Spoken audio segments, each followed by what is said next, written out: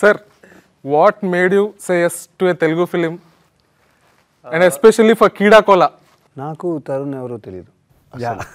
Actually మా నాన్నకి తెలుగు అంటే చాలా ఇష్టం. మేము పుట్టినప్పుడు ఢిల్లీలో ఉండేవాళ్ళం. అక్కడ కూడా Telugu society and all, he was the president and చాలా యాక్టివ్గా ఉండేవాళ్ళు. ముంబైకి షిఫ్ట్ అయిపోయాం. అక్కడ కూడా నాన్న తెలుగు ట్రాన్స్లేషన్లు, రేడియో జింగిల్స్, యాడ్స్ అవన్నీ చేస్తూ ఉండేవాళ్ళు. 2 years ago he passed away. When he called and he said, there's a Telugu film, I said, I'll do it. A film అయినా నేను చేస్తాను, ఎందుకంటే my father would have liked it. అందుకని luckily వీళ్ళతో పాటు, లేకపోతే తర్వాత నేను కనుక్కున్నాక అడిగాను, then everybody said Tarun Bhaskar, ఓ నైస్ నైస్ అలా చెప్పారు. But I was not. మొదటిసారి నర్వస్ అయ్యాను బ్రహ్మానందం సార్ని కలిసి, లేకపోతే వీళ్ళు ఇలాగే చిన్న పిల్లలు కదా. So to you, the same question. What made you say yes to Keeda Kola? ఆ టైంలో ఇంకా వేరే film. Very honest and genuine answer. Better to do the answer. Nothing better to do. చాలా honest answer. The truth was, తెలుగులో నేను నా first film వచ్చేసి ఉమామహేశ్వర గురురూపసి. దాని తర్వాత నేను తరుణ్ మెయిల్ ఐడి కనుక్కొని I wrote a mail.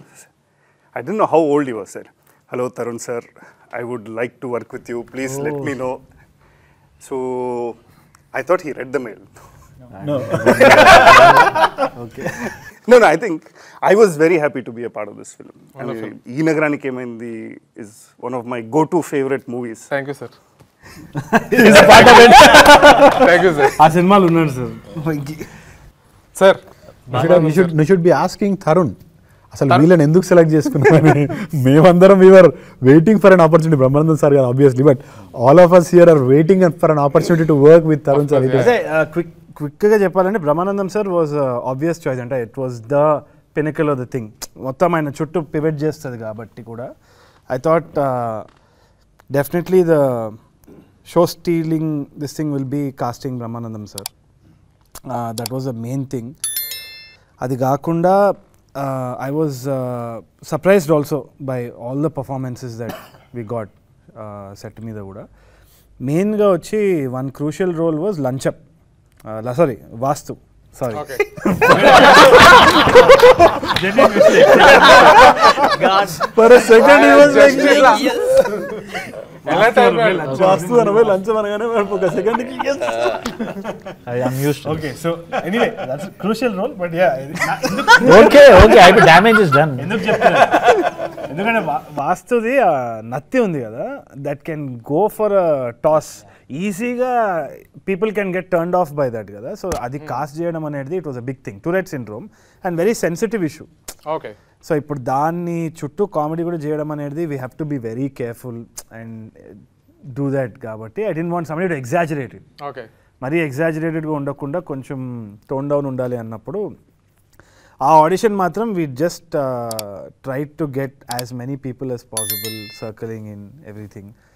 I think after ఒక పెద్ద జర్నీ అయిన తర్వాతనే చైతన్య దగ్గరికి వెళ్ళి వి సెడ్ ఒక్కసారి have a హంచ్ that this guy can come and do it. వచ్చి చేసినప్పుడు he did the audition straight up proper మన రామానాయుడు రూమ్లోనే వి సాట్ డౌన్. అండ్ ఎక్కడ కూడా ఆ ఎక్స్ప్లెనేషన్ ఇచ్చినప్పుడు కూడా సటిల్టీ ఉండాలి, అది న్యాచురల్గా ఉండాలి, అతి చేయొద్దు. ఇది కామెడీ ఫిల్మ్ అయినా కానీ we are not making humour out of these disabilities. Maybe mostly the circumstances and situation కదా. సో ఇది మాత్రం ఒక థిన్ లైన్లో ఉంటుంది, చూసి చేయాలన్న దాంట్లో ఉంటే హీ వాజ్ వెరీ యాప్ట్. దాని తర్వాత he gave a lot of other input also. అది అయిపోయిన తర్వాత ఏమైంది అంటే చైతన్యని కాస్ట్ చేసిన తర్వాత బయటికి వచ్చిన తర్వాత they were lot of Ramanaidu film students అమ్మాయిలందరూ వచ్చి ఇట్లా జమ చేసినారు. నాకు అర్థం కాలేదు ఏమవుతుంది ఇక్కడ అది ఇది అంటే. హ్యూజ్ ఫ్యాన్స్ ఆఫ్ చైతన్య, పెద్ద ఫాలోయింగ్ ఉంది సార్ అమ్మాయిలది.